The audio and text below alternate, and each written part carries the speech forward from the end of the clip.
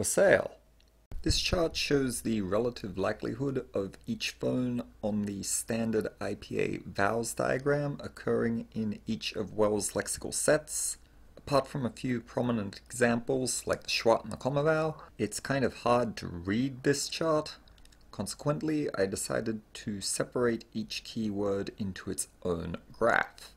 As an example, if I included every phone for every keyword, we would end up with a whole heap of charts like this that are really hard to read because most of the phones occur 0% of the time.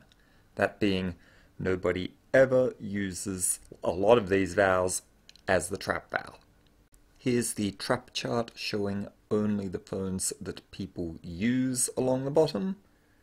The near open front unrounded vowel is clearly the most common. After that, its close relatives, the open mid and open unrounded front vowels, are both over 15%. That shouldn't surprise anyone, but it may surprise some of you to find the schwa ranking so highly. The reason for that is due to dialects which slide the trap vowel. So rather than saying trap with a simple monophthong, they say it more like trap. The same thing is happening with people using the near close front vowel. They're not saying trip, rather they're using that vowel as part of a slide. The remaining phones are again misapproximations of or gradual steps away from the primary trap phone. In modern English full talk, to help us all understand one another across dialects, we represent the trap vowel with the rune ash. For the bath vowel, or bath vowel depending on how you say it, note that the vertical axis is now topping out under 25%. That's a result of the divide between speakers of different dialects in regards to how this vowel is pronounced. Again, the presence of the schwa and near close vowels are the result of slides. So the primary divide here is between those who are using a fully fronted vowel, the same as the trap vowel, or a central or back open vowel. Everything else can basically be put down to a misapproximation of one of those two major categories, whether they're saying beth, buth, both, or both. Note that these charts do not indicate vowel length.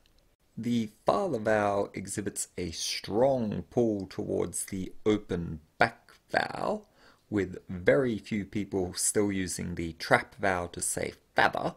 The most extreme cases of this result in the father-bother merger. It may be worth noting that almost everyone agrees that this vowel should be unrounded. The graph of the start vowel looks very similar to the father vowel, with the exception of the schwa turning up. As usual, this is the result of some accents sliding the vowel. Of all the historically rhotic vowels, this is the one that non-rhotic speakers are least likely to substitute the schwa for in. Instead, they tend to drop the entirely, making the start vowel identical to the father vowel.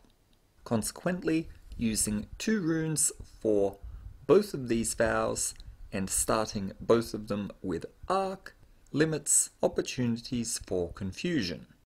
The far left bar on this chart represents those who do not have the foot strut split.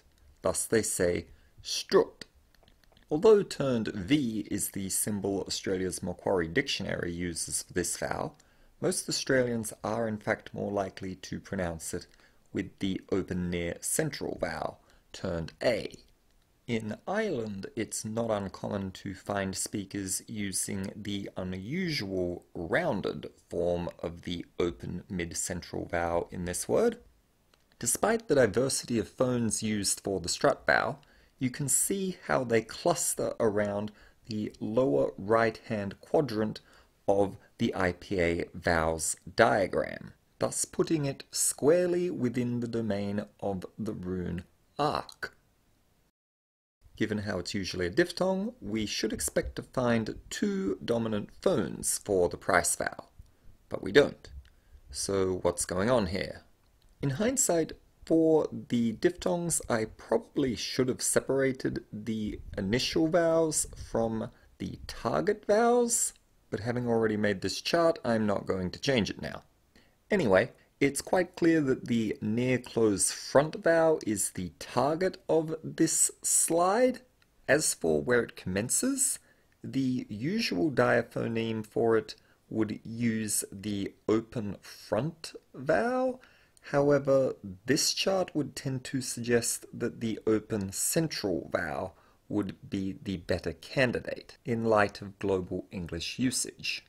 However, the presence of the 3 open front vowels does give this a slight tug towards favoring the use of ash over arc as the rune to begin this slide.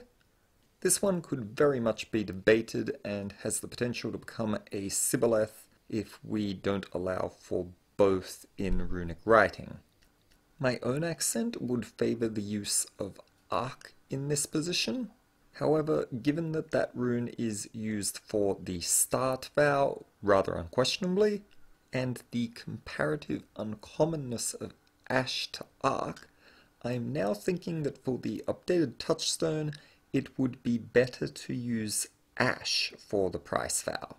Those with the price choice merger will probably object to this decision, but as we've said many times, there's a reason ash, arc, and ors all look so similar.